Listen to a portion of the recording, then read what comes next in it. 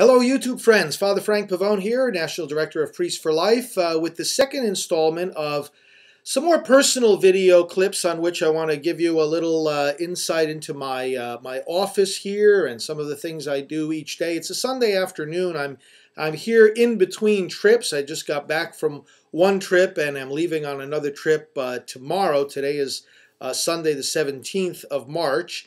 And I'm working in my administrative office, one of several rooms that I use here in our New York headquarters. This is the room for the administrative work of Priests for Life.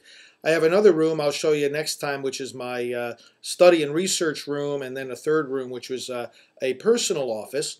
But here in my main administrative desk here, I was just working on, you see my main computer here.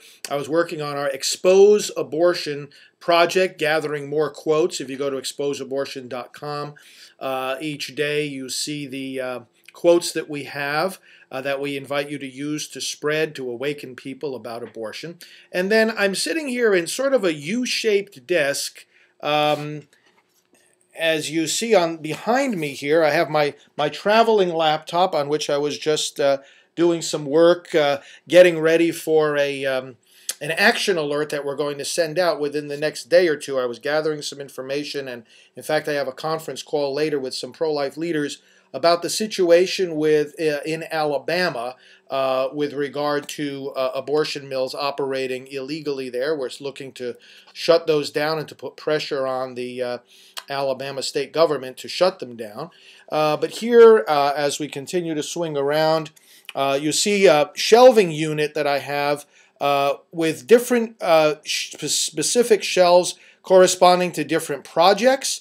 And then as we continue to swing around here, the front part of my desk, which people always talk about my piles, and I like to work with piles because even though we have a very intricate filing system here, which of course we use, the more active projects are always out right in front of me because of the old saying, out of sight, out of mind.